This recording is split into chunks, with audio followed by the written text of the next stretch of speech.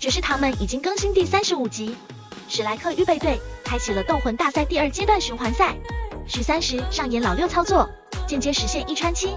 同时恰逢新年之际，官方曝光了斗魂大赛的超前预告，霍雨浩接下来实现冰帝觉醒，王冬手握昊天锤，而江楠楠也是霸气发威，场面一度劲爆炸裂。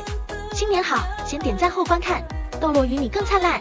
在斗魂大赛正式打响的时，霍雨浩也是在淘汰赛上秀了一把6个10万年的红色魂环，震惊了全场。随后便一直隐藏在后面，充当神秘的强者。但随着斗魂大赛的不断深入，他们面对的战队也是愈加的强悍。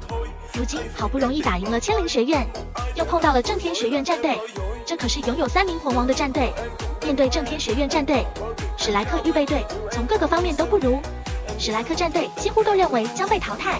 这是史莱克的关键之战，队员他们为了史莱克的荣誉拼死抵抗，尤其是霍雨浩在与正天战队队长58级强攻系战魂师叶无情上演了惊天逆转大战。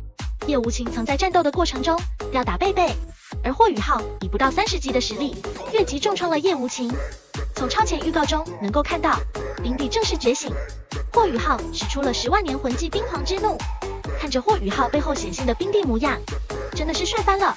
而叶无情也终于倒下了。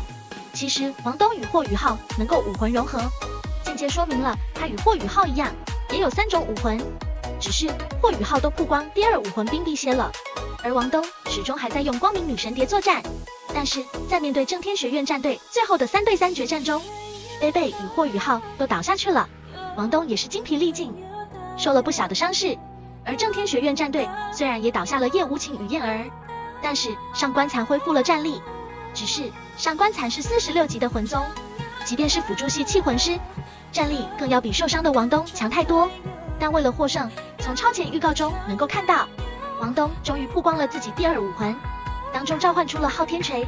看着王冬挥舞昊天锤的样子，真的是太燃了。曾经的天下第1器武魂昊天锤也将再次大展神威，名动大陆。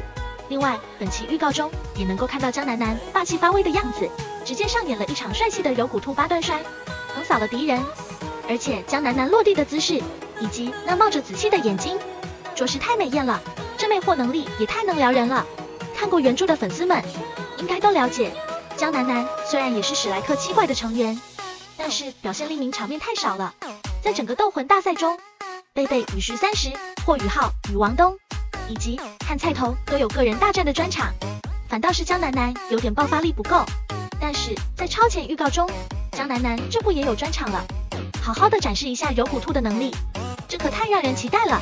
以上就是本期的全部内容，各位看官，你们期不期待霍雨浩的冰帝觉醒与王冬的昊天锤首秀呢？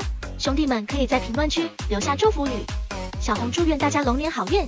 本期内容就到这，我们下期再会。